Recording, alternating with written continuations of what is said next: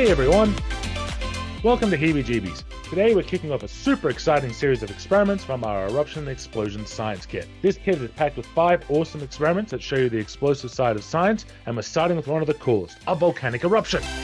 Handle the ingredients carefully and do the experiment in a well-ventilated area.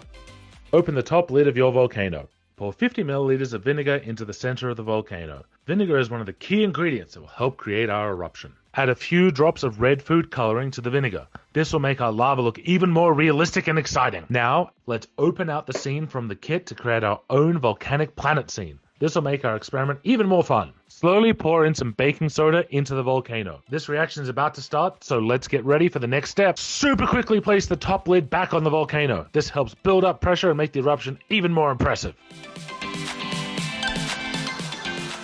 And the best part is you can do it again. Just repeat the steps above with more vinegar and baking soda.